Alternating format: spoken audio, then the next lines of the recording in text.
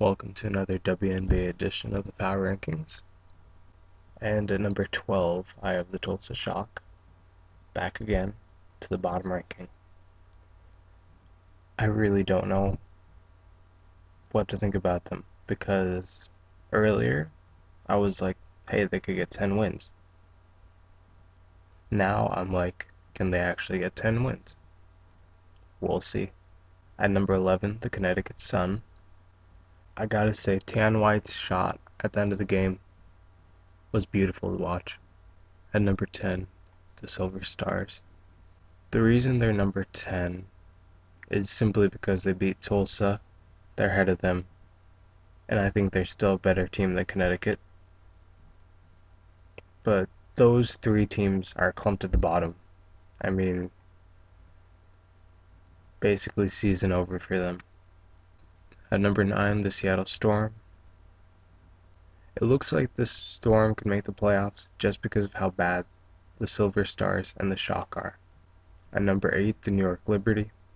While they're only half a game out of the playoffs right now, there's still just something very odd about this team. At number 7, the Washington Mystics. They had a very nice win over the Lynx, but they need to push and even just finish out the season 500 just to get that final playoff spot over the Liberty. At number 6, the Atlanta Dream. It's hard to believe that at the first edition, they were the number 1 team at 10-1.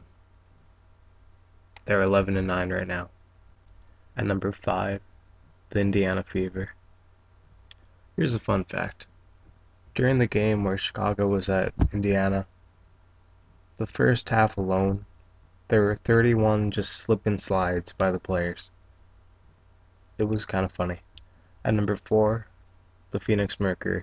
I feel bad for Tulsa having to lose the Mercury twice. But while those were very easy wins for Mercury, that helps their case to confirm their playoff spot. At number 3, the Chicago Sky. They're 3-3 since the last edition, showing they're not invincible without Elena Delle Donne. At number 2, the Los Angeles Sparks. They've been on a solid 5-game streak, but they're still behind the Lynx. If they want that home court advantage, they're really going to have to push it. And at number 1, the Minnesota Lynx. They're holding on to the driver's seat with a quarter of the season left to go. Let's see if they can pull it off.